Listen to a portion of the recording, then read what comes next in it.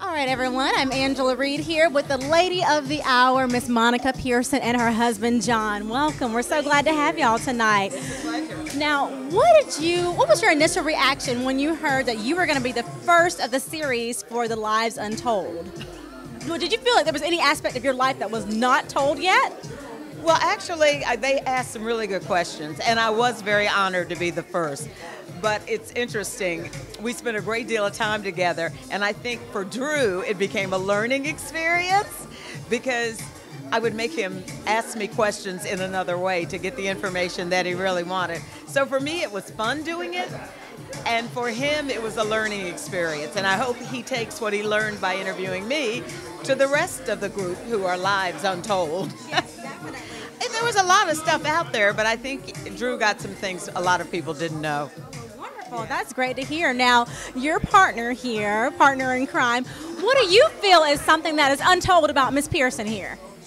I think you've all got all the stories, and anything that's not been told probably shouldn't be. We will keep that right there. Then Remember, he has to go home with me. That's right. That's right. Y'all got to ride the same car.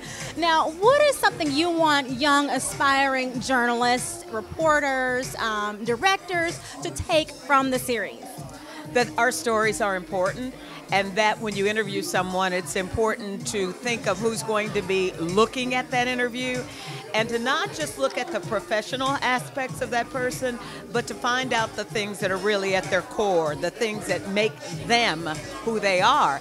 And that means sometimes asking questions that some people would say, I can't believe you asked that, or they think it's embarrassing.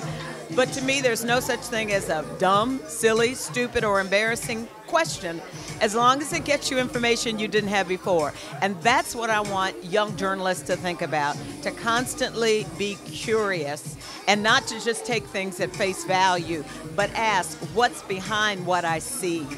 And I think when we start doing that, every person you see on the street, even if it's, quote, a bum, that person has a story. What were they before they became who you see? What's their family background? Why are they there now? Everybody has a story, and I think whether you're a cinematographer or the interviewer or the writer or the producer, you've got to be able to tell the story with content, context, and feeling. I love that. Thank you for that. Now, last question before we release you.